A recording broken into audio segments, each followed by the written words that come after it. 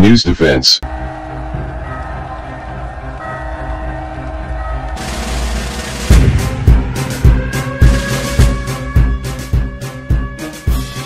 Philippine Air Force has received full delivery of 9 Hermes 900 and 4 Hermes 450 medium-altitude long-endurance unmanned aerial vehicles, UAVs, from Israeli defense company Elbit Systems Ltd. The contract is worth approximately $175 million and contained 3 Hermes 900 and 1 Hermes 450 unmanned aerial system, UAS, with each system comprised of 3 UAVs, a ground control system and support equipment,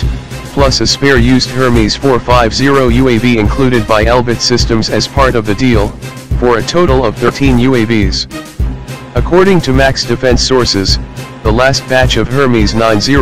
UAVs arrived in the Philippines in August, although Elbit Systems' contract with the Department of National Defense is not yet complete, as Elbit will need to complete all other requirements including establishment of ground facilities, training, logistics support, and spares.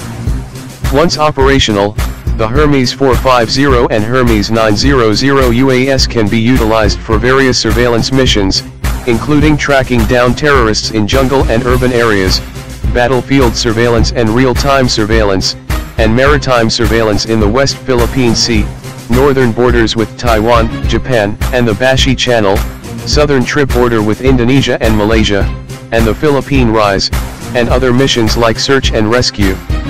Aside from surveillance, the PAF's Hermes 900 fleet can also be deployed for maritime search and rescue.